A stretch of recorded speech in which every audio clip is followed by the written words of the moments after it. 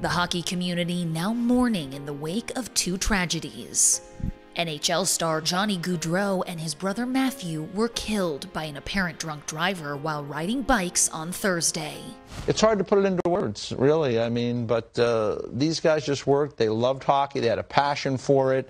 Their deaths even more tragic because the brothers were just hours away from being groomsmen at their sister's wedding, which their grieving family has now canceled. Johnny was 31, Matthew 29.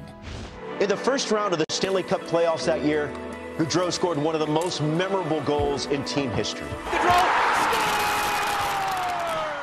A seasoned skating star with a nickname that said it all, Johnny Hockey. He is survived by his wife Meredith and their two young children. Gaudreau scores! Both Johnny and Matthew played for Boston College before going pro.